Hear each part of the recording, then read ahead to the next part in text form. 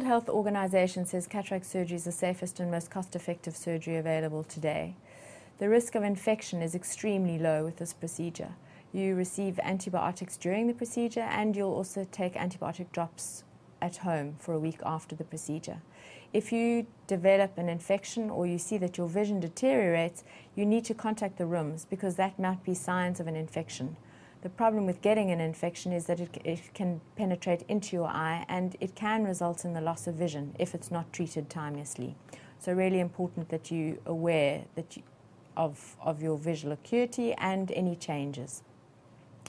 If you are short-sighted prior to cataract surgery, the chances that you will develop a retinal tear or retinal hole are slightly higher than in the average population.